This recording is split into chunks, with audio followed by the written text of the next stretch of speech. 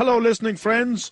How glad we are that you have joined us one more time. नमस्कार श्रोता मित्रों, हम बेहद प्रसन्न हैं कि आप एक बार फिर हमारे साथ सम्मिलित हुए हैं। We're going to commence a new series of messages today. आज हम एक नई संदेश श्रृंखला प्रारंभ कर रहे हैं। It is about how God works. ये परमेश्वर कैसे कार्य करता है इस बारे में है।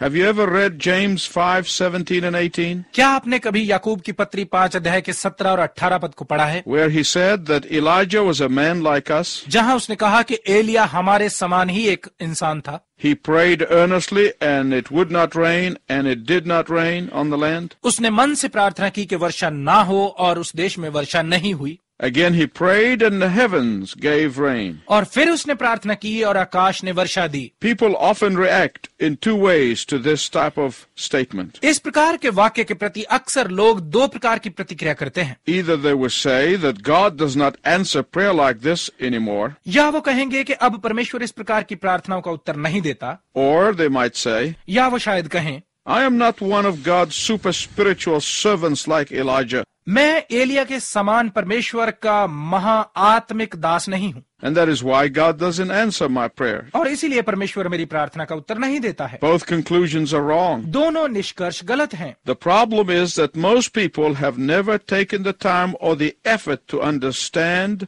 how and why and when God answered Elijah's prayer. समस्या ये है कि ज्यादातर लोगों ने इस बात को समझने के लिए समय ही नहीं निकाला या प्रयत्न ही नहीं किया कि परमेश्वर ने क्यों, कैसे और कब एलिया की प्रार्थना का उत्तर दिया। As we will see in a minute, Elijah was far from being super spiritual. जैसे कि हम अभी देखेंगे, एलिया महा आत्मिक होने से कहीं दूर था। We will see him depressed and discouraged. हम उसे तनावग्रस्त और निराश देखेंगे। We will see him scared and frightened, हम उसे डरा हुआ और भयभीत देखेंगे, doubting and defeated. संदेह करते हुए और पराजित। In other words, when James said that Elijah was like us, he was in every way like us. दूसरे शब्दों में जब याकूब कहता है कि एलिया हमारे समान ही मनुष्य था, इसका अर्थ है कि वो हर प्रकार से हमारी तरह था। In fact, in this series of messages, we're going to learn more about God than Elijah. बल्कि इस संदेश श्रृंखला में हम एलिया से अधिक परमेश्वर के बारे में सीखेंगे। We're going to see how God works. हम देखेंगे कि परमेश्वर कैसे कार्य करता है। I often get asked these questions from people all over the world. मुझे अक्सर पूरे संसार में लोग ये प्रश्न करते हैं, How do you discern the voice of God? आप परमेश्वर की आवाज को कैसे समझते हैं? How do you know it is the will of God? आप कैसे जानते हैं कि ये परमेश्वर की ही इच्छा है? How does God deal with you? परमेश्वर आपके साथ कैसा व्यवहार करता है? The truth is there's no secret to it. सत्य यह है कि इसका कोई रहस्य नहीं है। The way you know God is from His Word. परमेश्वर को जानने का तरीका उसके वचन में है। In God's Word, you see how God dealt with His people. परमेश्वर के वचन में आप देखते हैं कि कैसे वो अपने लोगों के साथ निपटा। In God's Word, you will see how God deals with individuals. परमेश्वर के वचन में आप देखेंगे कि परमेश्वर लोगों के साथ निजी रूप से कैसे निपटता है। And from these readings, you will understand the way God deals with you. और इन वचनों से आप समझ जाएंगे कि परमेश्वर आपके साथ कैसे निपटता है। God is a consistent God. परमेश्वर दृढ़ परमेश्वर है। God's character is a consistent character. परमेश्वर का चरित्र दृढ़ चरित्र है। And one of the examples we're going to look at is how God worked with Elijah. और इसका एक उदाहरण हम एलिया के साथ परमेश्वर के कार्य को देखते हुए देखेंगे। The first thing you will notice is in 1 Kings 17:1. पहली बात जिस पर आप ध्यान देंगे वो है राजाओं की पहली पुस्तक 17 अध्याय का एक पद। If you have a Bible, I hope you turn to it. यदि आपके पास बाइबल है तो मुझे आशा है कि आप इसे खोलेंगे। 1 Kings 17:1. पहला राजा 17 अध्याय का एक पद। तिशबी एलिया जो गिलाद के परदेसियों में से था, उसने अहाब से कहा, इस्राएल का परमेश्वर यहोवा जिसके सम्मुख मैं उपस्थित रहता हूं, उसके जीवन की शपथ, इन वर्षों में मेरे बिना कहे ना तो मेंह बरसेगा और ना ओस पड़ेगी। We find that Elijah appears from nowhere. हम पाते हैं कि एलिया अचानक सामने आता है। Out of the blue, he just pops up on the scene. कहीं छाया में से वो अचानक दृश्य में आ जाता है। No background, कोई पृष्ठभूमि नहीं, no family tree, कोई वंशावली नहीं, no qualifications, कोई योग्यताएं नहीं, no explanations. कोई विवरण नहीं। Elijah just appears. एलिया अचानक सामने आ जाता है। Here's what I want to communicate with you today. आज मैं आपके साथ इस विषय पर बात करना चाहता हूं। If you want to be effective for God, यदि आप परमेश्वर के लिए प्रभावशाली बनना चाहते हैं, if you want to make a difference for God, यदि आप परमेश्वर के लिए निर्णायक साबित होना चाहते हैं, if you want God to use you in a mighty way, यदि आप चाहते हैं कि परमेश्वर आपको सामर्थी रीति से इस्तेमाल करे, listen carefully to how God works. तो ध्यान से सुनिए परमेश्वर कैसे कार्य करता है। I want to tell you at the outset that God is not impressed with what impresses people. मैं आपको शुरू में ही बताना चाहता हूं कि परमेश्वर उससे प्रभावित नहीं होता जिससे लोग प्रभावित होते हैं। God is not moved by what moves people. परमेश्वर का मन उससे नहीं हिलता जिससे लोगों के मन हिल जाते हैं।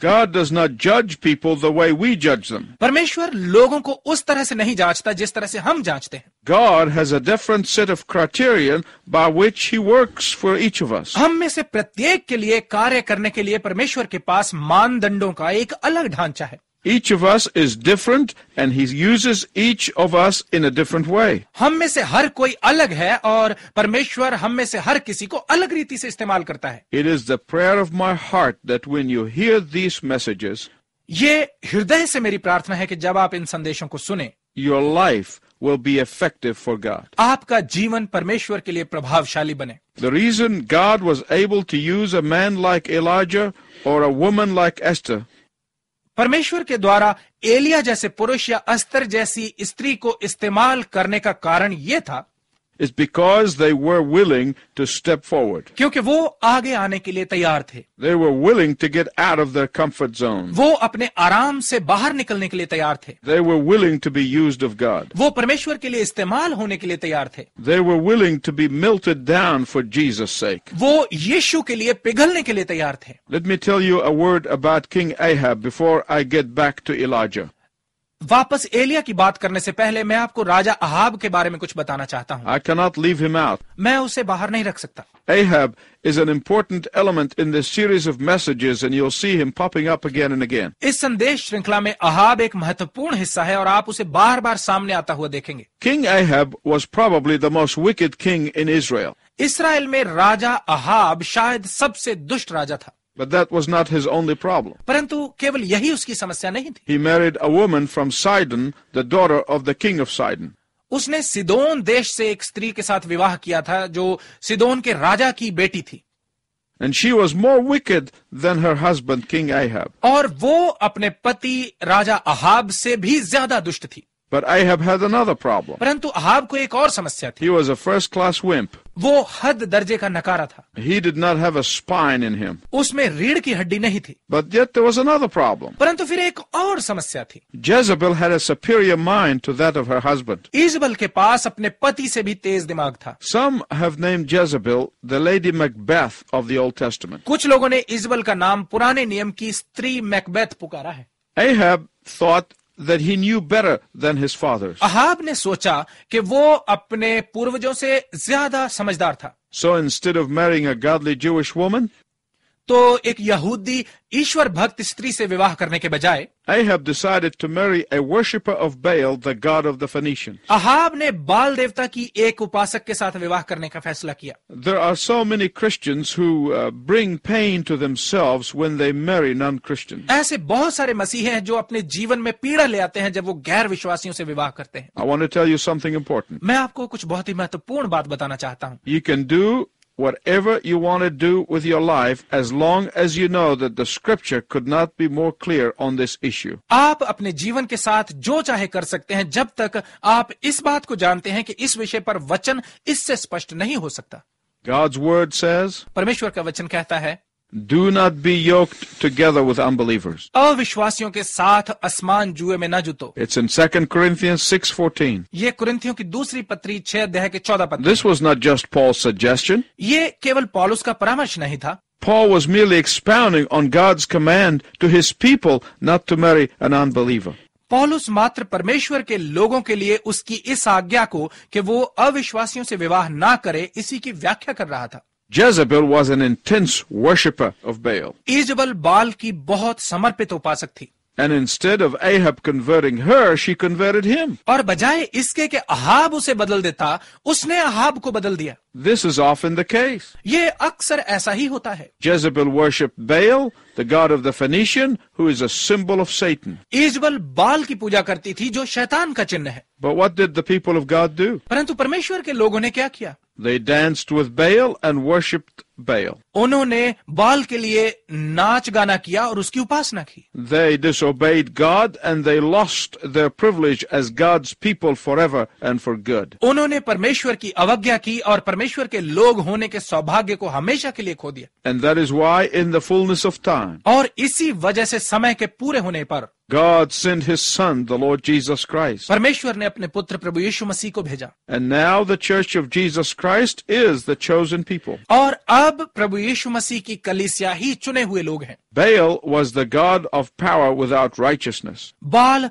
धार्मिकता रहित शक्ति का देवता था। Baal was the god of lust without love. बाल प्रेम रहित वासना का देवता था। Baal was amoral and immoral. बाल अनैतिक और अधर्मी था। Baal had a bad side and a good side. बाल का एक अच्छा पहलू था और एक बुरा पहलू था। And the people never knew which side that they were dealing with. और लोग बिल्कुल नहीं जानते थे कि वो उसके किस पहलू से जुड़े थे। Listen carefully, my dear friend. मेरे प्रिय मित्र, कृपया ध्यान से सुनिए। I want to tell you something very important. मैं आपको कुछ बहुत ही महत्वपूर्ण बताना चाहता हूँ। And it comes from my heart. और ये मेरे हृदय की बात है। There is a little Baal in every one of our hearts. हम में से हर एक के दिल में एक छोटा सा बाल है। There is a little shrine in every one of our hearts. हम में से हर एक के हृदय में एक छोटी सी समाधि है। And God has been telling you to deal with that Baal. और परमेश्वर आपको बताता आ रहा है, आपसे कहता आ रहा है कि आप उस बाल के साथ निपटें। No, God is not telling you to pray about it. नहीं, परमेश्वर आपसे ये नहीं कह रहा कि आप इसके लिए प्रार्थना करें। No, God is not telling you to fast about it. नहीं, परमेश्वर आपसे इसके लिए उपवास करने के लिए नहीं कह रहा है। No, God is not telling you to read books about it. नहीं, परमेश्वर आपसे ये नहीं कह रहा है कि आप इसके बारे में पुस्तकें पढ़ें। No, God is not telling you to understand the background of it and how you came where you are.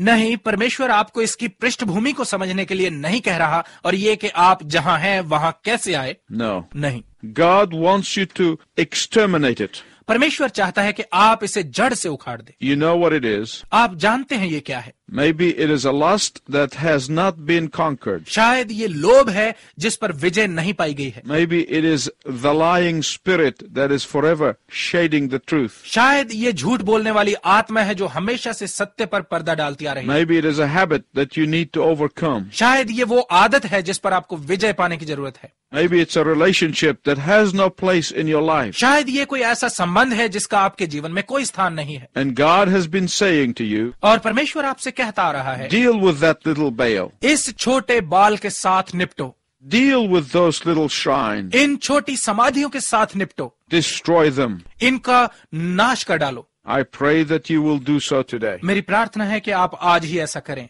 For if you do what Israel did and keep on tolerating that Baal in your life, क्योंकि यदि आप भी वही करें जो इस्राएलियों ने किया और अपने जीवन में इस बाल को सहते रहें, or keep on feeding it, या इसे पालते रहें, or keep on flirting with it, या इसके साथ खेलते रहें, it can prove to be your undoing. तो ये आपका गलत कार्य साबित हो सकता है। Little Baals in our lives are like gas leaks in a room. हमारे जीवनों में ये छोटे बाल इस प्रकार है जैसे हमारे कमरे में गैस लीक हो जाती है। It leaks just a little bit every day until it is ignited. ये रोज थोड़ी थोड़ी लीक होती रहती है जब तक कि इसमें विस्फोट नहीं हो जाता। And a small spark will send a room up in flames. और छोटी सी चिंगारी पूरे कमरे में आग लगा देती है। And this is exactly what happened in Israel at this time. और इस समय इसराइल में भी यही हो रहा है। For years, Israel flirted with Baal and the worshippers of Baal. वर्षों से परमेश्वर के चुने हुए लोग बाल और उसके लोगों के साथ मिलते रहे। When Jezebel came from Phoenicia,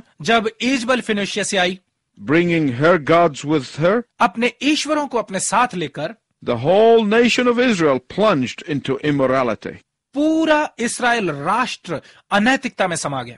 Back to Elijah. Elia पर वापस आते हैं। Elijah, the man who came from nowhere. Elia जो अचानक सामने आता है, His name means Jehovah is my God. उसके नाम का अर्थ है यहोवा मेरा परमेश्वर। In Matthew 27:46 and 47, मत्ती रचित सुसमाचार 27 अध्याय के 46 और 47 पद में, When Jesus hung on the cross, जब यीशु क्रूस पर लटका, he said, Eloi, Eloi, lama sabachthani. उसने कहा, Eli Eli Lama शबकतनी। And the people said, he is calling Elijah. और लोगों ने कहा वो एलिया को पुकार रहा है। This same Elijah was given the awesome task of confronting immorality and compromise in Israel. इसी एलिया को इस्राएल में अनैतिकता और समझौते का सामना करने का अद्भुत काम दिया गया था। When you think about it, I don't know whether I want to take that responsibility. जब आप इस बारे में सोचते हैं तो मुझे नहीं पता कि मैं इस जिम्मेवारी को लेना चाहता हूं। Let us look at how God told him how to do it. आइए देखें कि परमेश्वर ने उसे कैसे बताया कि इसे कैसे करना है। Verse 1. एक पद में Elijah confronts the evil in society by confronting the leadership. Elia नेतृत्व का सामना करते हुए समाज में बुराई का विरोध करता है।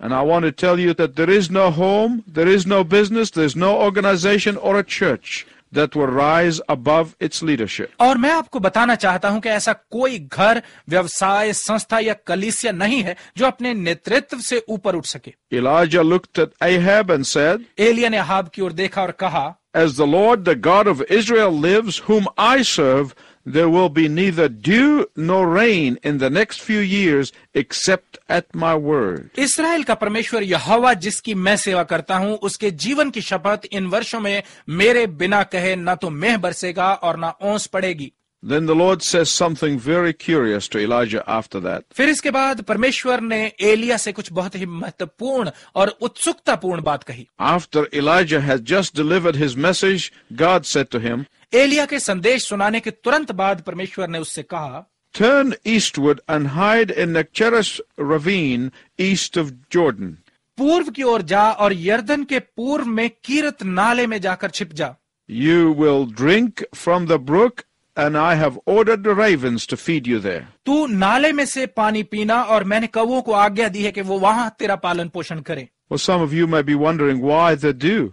आप में से कुछ शायद हैरान हो रहे होंगे कि ओस क्यों? We understand the rain, but not the dew. हम वर्षा की बात समझ सकते हैं परंतु ओस की नहीं। In that particular land, they get about 1/50th of an inch of dew every morning, which coats the grass and the plants. उस खास क्षेत्र में हर सुबह भारी मात्रा में ओस पड़ती है जो घास और पौधों को सींचती है। That's what gave the greenery life. इसी से हरियाली को जीवन मिलता था। If it were not for the dew, there would be no vegetation. यदि ओस नहीं होती तो सब्जी की खेती नहीं हो सकती, Everything would die. सब कुछ समाप्त हो जाएगा। Yet the man of God said, there will be no dew or rain for years. तो परमेश्वर के जन ने कहा, वर्षों तक वर्षा और ओस नहीं होगी। Why? क्यों? God sent his message through Elijah to prove that Jehovah and not Baal of the Phoenicians is the living God. परमेश्वर ने एलिया के द्वारा यह साबित करने के लिए संदेश भेजा कि यहोवा जीवता परमेश्वर है, न कि बाल। Can you imagine Elijah taking that message to King Ahab? क्या आप एलिया को यह संदेश राजा अहाब के सामने लेकर जाते हुए कल्पना कर सकते हैं? And there Ahab and Jezebel and the members of the court and the prophets of Baal are sitting together. और वहां अहाब, इजबल, दरबार के सदस्य और बाल के नबी सब एक साथ बैठे हैं। Elijah walks in and he makes a pronouncement. Elia आता है और सीधा आकर ये घोषणा करता है, The God before whom I stand. वो परमेश्वर जिसके सामने मैं खड़ा रहता हूं। Literally it says there will be no rain. यथार्थ लिखा है कि यहाँ वर्षा नहीं होगी। I can imagine after Elijah left, Ahab and his cronies probably looked at each other and laughed. मैं कल्पना कर सकता हूं कि उसके जाने के बाद शायद अहाब और उसके साथियों ने एक दूसरे की तरफ देखा होगा और हंसे होंगे। Who is this insignificant, ignorant person? ये अनजान और महत्वहीन व्यक्ति कौन है? Elijah probably looked bad, smelt bad, and dressed bad, and talked bad. Elia शायद दिखता भी बुरा होगा, बुरी बदबू आती होगी, या कपड़े भी बुरे पहनता होगा और बुरा बोलता होगा। I imagine that they laughed at his simplicity. मैं कल्पना करता हूं कि वो उसकी सादगी पर हंसे होंगे। But I want to tell you something very important. परंतु मैं आपको कुछ बहुत ही महत्वपूर्ण बताना चाहता हूं। They did not laugh for too long. वो ज्यादा देर तक हंस नहीं पाए। Within a short period of time, कुछ ही समय में They were looking for him everywhere. वो सब जगह पर एलिया को ढूंढ रहे थे। They went on an all-out search for him. उन्होंने पूरी शक्ति के साथ उसे ढूंढा, They could not find him परंतु वो उसे ढूंढ नहीं पाए, because God was hiding Elijah. क्योंकि परमेश्वर ने एलिया को छिपा रखा था। I'm going to tell you more about how God hides his faithful servant in the next broadcast. अगले प्रसारण में मैं आपको इस बारे में और अधिक बताऊंगा कि परमेश्वर अपने विश्वास योग्य दास को कैसे छिपाता है। Until the next time, I wish you God's richest blessing. अगली बार तक मैं आपके लिए परमेश्वर की उत्तम आशीष की कामना करता हूँ।